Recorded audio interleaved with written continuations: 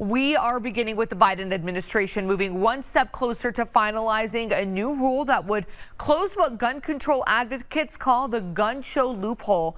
KGUN 9's Kenny Dar spoke with those on both sides of the issue on how this might affect gun sales here in Arizona.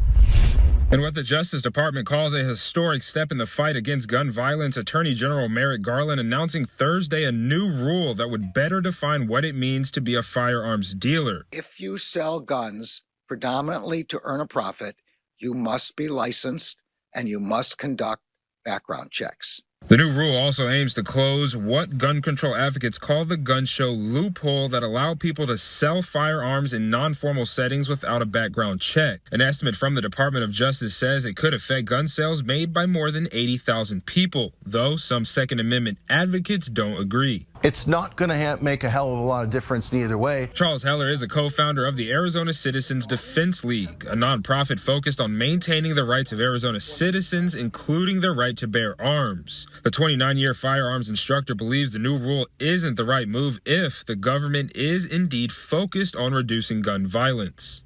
Because people can simply meet in the gun show if they want to, and then go somewhere else and do the transaction. However, those on the other side of the issue are praising the latest move.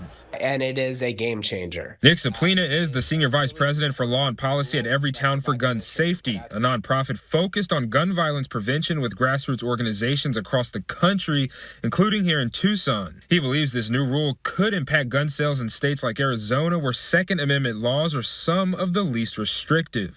I believe that many of those guns are individuals selling firearms without a background check, so no records, of those sales.